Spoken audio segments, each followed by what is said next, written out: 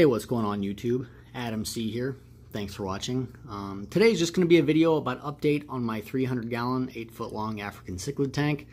Some really cool news coming up about what's going to be changing, what's going to be a little bit different. But we'll continue for now. So a lot of times I put too much thought into coming up with video topics, titles, subjects. I get too cute with it. When really, 99% of you, all you want to see is the fish and you want me to shut up, which I get it. When I watch other people's videos, I normally just want to see the fish. No offense intended. But what we need to do is just a nice update on this 300. It is looking fairly bare now. I think, what is there, 11 to 13 fish, something like that. Tyrannochromis nigriventer, Champsochromis corallius, the trout. That makes up the bulk of the inhabitants of this tank. But that's going to change very, very soon. I know it's bare now. And speaking of bare, check out this 125. Boy, is that going to change really, really soon. One of my next upcoming videos is going to be an epic unboxing. Well, epic from my point of view. For you that like rare haps, rare predator haps, I think you'll find it epic as well.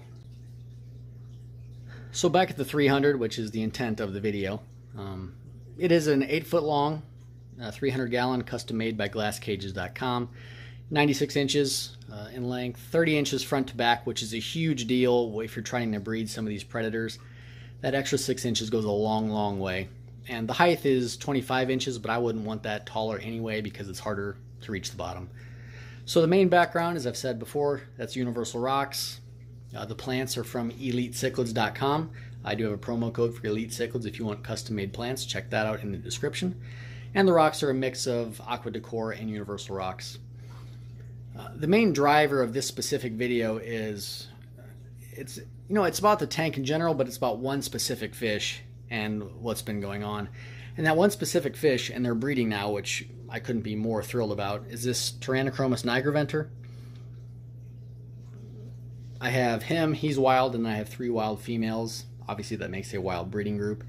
And they just started breeding, and I don't say it often because I've had a lot of African cichlids over the years, over the decade, a lot. You guys know I used to have a star sapphire that I referenced as one of the nicer fish I've ever had. I also had a Protomelis ornatus that I considered one of the nicer fish I've ever had. In person, I think you would agree. I don't know if it comes across on video that well, but this Tyrannochromis nigriventer is probably the nicest predator hap that I've ever owned in the realm of its color, and its shape. It's only 7.5 inches. This thing might double in size. It's certainly possible. For sure it'll get 10 and 11 inches without question. But it is one of the nicer predator haps I've ever owned, if not the nicest. The shape, color, level of dominance, everything it's almost a perfect predator hap when you're trying to breed a specific fish. You don't want to breed a certain type of fish if your breeder male is just a so-so male, because you're going to get so-so fry. But of the fish I have growing out in the fish room, I do have a group of fry from him, and to say that I'm excited and optimistic about how they're going to turn out is an understatement. I did get him from Southeast Cichlids. Most of the fish that I have are from Southeast Cichlids. And actually, I believe Southeast Cichlids in stock right now has male Tyrannochromis nigriventer from the same supplier that this fish is from. So if you like this Tyrannochromis nigriventer, I think you can get on the website for Southeast Cichlids. If you pick up a male that they have now, they're wild, you'll probably end up with a fish that's very, very similar to this. And of course, there's a promo code. There's always a catch. So if you guys do want one of those, make sure you use that promo code, save 10% on him. And honestly, that's what you're probably going to end up with. I know there's several other viewers that follow my channel that have got nigriventer from Southeast Cichlids. And I've heard the same from everybody that's commented, saying, theirs has turned out just like this, that it's incredible. It's a great fish. And now again, that just happens. I've bought super expensive fish from online retailers before, local fish shops, and they turned out to look like hot garbage. And I've also bought a $5 fish at a local swap meet and it turned into a stud. So you never really know what kind of fish you're going to end up with, but when for sure of a line of fish that is really nice, that's something you want to act on if you're the type like me that likes to collect, really, really nice specimens. So moving on from the Niger Venter, you guys do know I've got the group of Champsochromis corallius, the Malawi trout, also from Southeast Cichlids.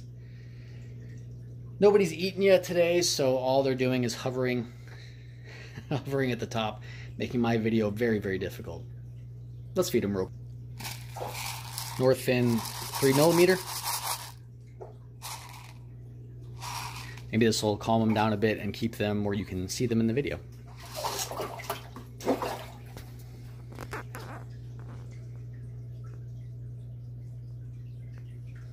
Now that they're out of the top of the tank, maybe you can see their colors a bit better.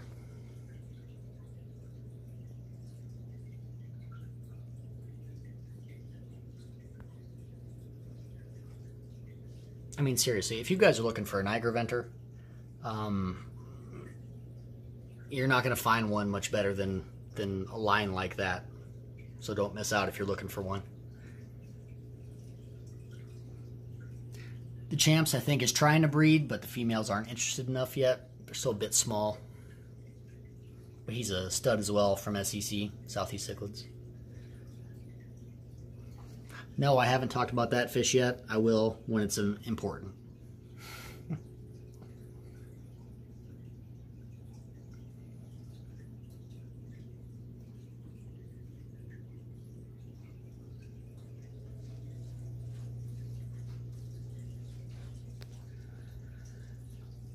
So hope you guys enjoyed seeing the fish for a bit. Let me know in the comments, what you like to see from a YouTube channel.